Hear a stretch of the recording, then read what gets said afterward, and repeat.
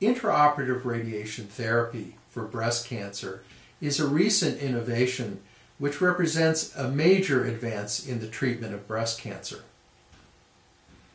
Intraoperative radiation therapy for breast cancer has been validated in a large, multi-center international trial where intraoperative radiation therapy was compared to the standard 5 to 7 week course of radiation therapy, which is commonly given after lumpectomy for breast cancer. Intraoperative radiation therapy was shown to be equivalent in terms of local control of the tumor and in terms of survival for those patients treated for early breast cancer. The benefits of intraoperative radiation therapy are that the entire course of radiation therapy, which normally takes 5 to 7 weeks, can be administered in as little as 10 minutes while the patient is undergoing lumpectomy. The other benefits of intraoperative radiation therapy is that there is a minimized dose of radiation therapy to the surrounding tissues, to the remainder of the breast, to the underlying lung and heart, muscle, and bones. This reduced radiation treatment results in a much better long-term cosmetic result compared to the standard radiation dose, which treats the entire breast.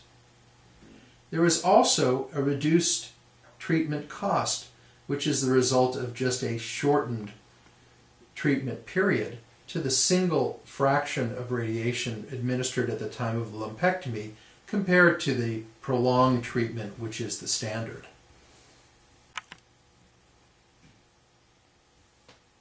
There are general treatment guidelines for which women are good candidates for intraoperative radiation therapy. These are just general guidelines, and there is some flexibility for the individual patient. In general, patients with ductal carcinoma in situ and infiltrating ductal carcinoma can be treated with IORT at the time of lumpectomy. In general, it is important for the tumor to be unifocal, that is, for there to be one site of tumor within the breast for treatment with intraoperative radiation therapy to be appropriate. Generally, women over the age of 40 are good candidates for intraoperative radiation therapy for breast cancer.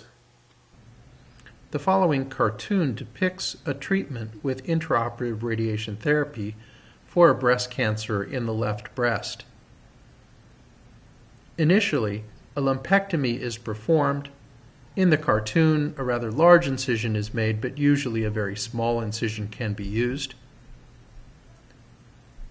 A device which will carry the radiation is then inserted into the lumpectomy cavity, and the device is then connected to the intraoperative radiation therapy machine, and a dose of radiation is administered to the volume which corresponds to the volume of the tumor and the margin which was removed at the time of lumpectomy. Following the radiation treatment, the device is completely removed from the patient, and the lumpectomy incision is closed as it would normally be closed.